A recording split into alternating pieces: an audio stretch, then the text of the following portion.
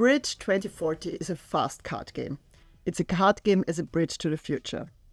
An everyday story, a thriller, a future adventure. The basic idea is to involve players from different generations in an exciting storytelling game about the future. Each player, in turn, draws a card, and together the players create a story about the person living in the year 2040. The participants react to trends, Ars Electronica related artworks, and questions on the individual cards they have drawn. There are no right or wrong answers.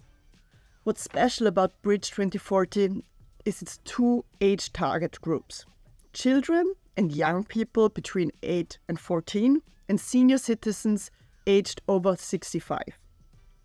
And how those two are often forgotten and not included in public discourse about the future. We found that this is a very fruitful way to talk about future stuff when these two generations connect and learn from each other.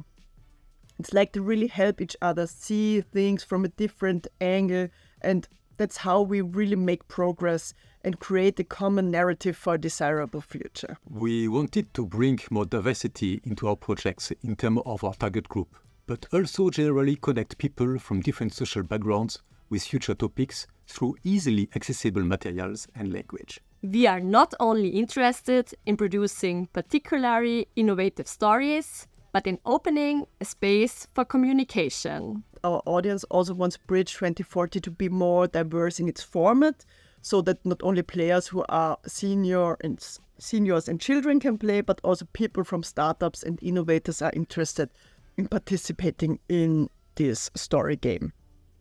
As the first version of the game was very local regarding content, we are currently developing a Bridge 2040 global German, English and Japanese version.